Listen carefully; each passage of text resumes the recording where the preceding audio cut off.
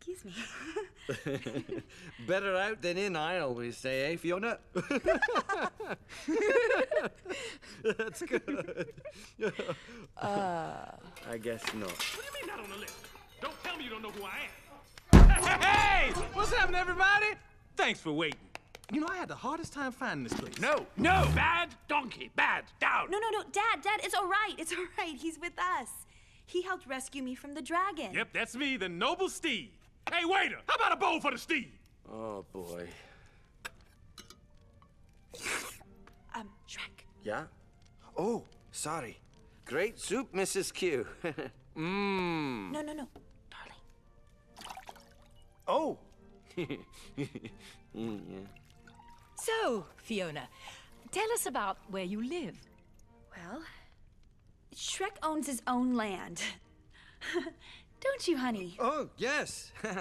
It's in an enchanted forest, abundant in squirrels and cute little duckies and... What?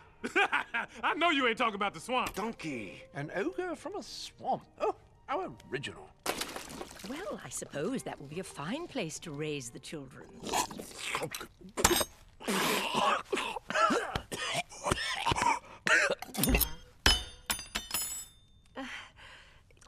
It's a bit early to be thinking about that, isn't it? Indeed.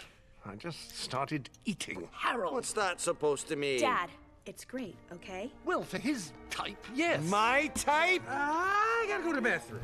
Dinner is served. Never mind, I can hold it.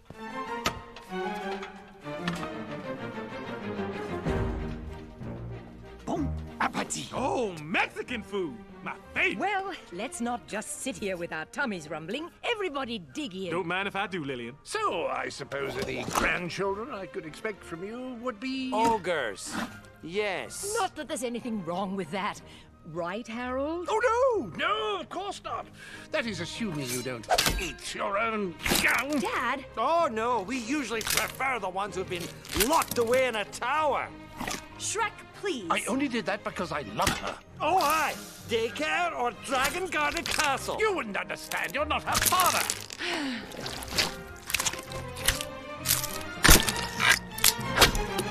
It's so nice to have the family together for dinner. Harold! Shrek! Fiona! Fiona! Mom! Harold! Donkey!